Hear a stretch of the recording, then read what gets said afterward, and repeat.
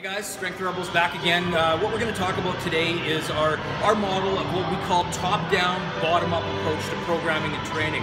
Where this really came from was the idea of Chad being a strength coach, me being a physical therapist, and coming from two different worlds of seeing, well, what do we do with someone that maybe doesn't move well but can still train, and how do you mesh some of those things together to actually get someone progressively going through the rehab programs or the training programs. And so Chad's going to talk about the top-down side of things, and I'll bring in the bottom up. Yeah, so really when we think about this, the top-down for us are the loaded structural 6 exercises, the squat, the deadlift, the row, the pull-up, the bench press, and the press. Again, we've talked about this before. These are fundamental to every single program that we're ever going to put together, and we believe should be put together when it comes to health, performance, rehabilitation, any of these things. So the top-down, again, I must reiterate, these are the loaded exercises in whatever variation or modification that they're going to be put in.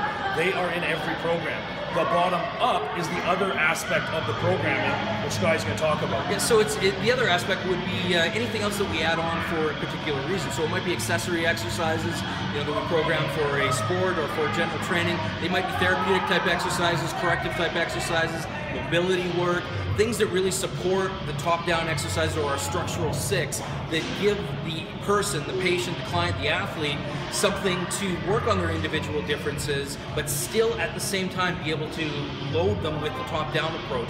So the main idea with this is that we don't want to go through what I term the linear rehab model, where we start off with something very, very small and we wait for perfection on that. So train how to do a hip hinge or a shoulder mechanics or knee positioning or something very, very small, and then progress to the next step.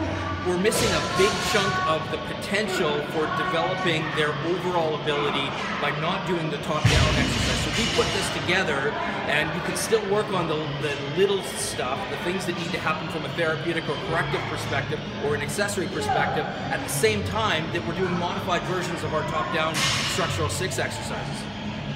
Well, then we focus on capacity and strength development at the same time, which is paramount to everything that we do, while we're working on understanding some of the assessment models and the corrective exercise that come into play. So it becomes a kind of a holistic, bigger picture. So we view as top down, bottom up, where they come together at some point. And this is what we want to challenge you guys with regard to when you're thinking about putting programs together, whether it be for powerlifting, for older adults, CrossFit, which is going on behind us, any of these things. We want to challenge you to think about programming in that manner versus a linear path. Does that make sense? I hope so. So keep subscribing, follow. We're going to have some very specific examples of how this goes together. We'll break down the shoulder and the shoulder mechanics. We'll break down the hip and hip hinge and back mechanics. And so these are going to be future videos. So make sure you subscribe and keep following us. Thanks guys.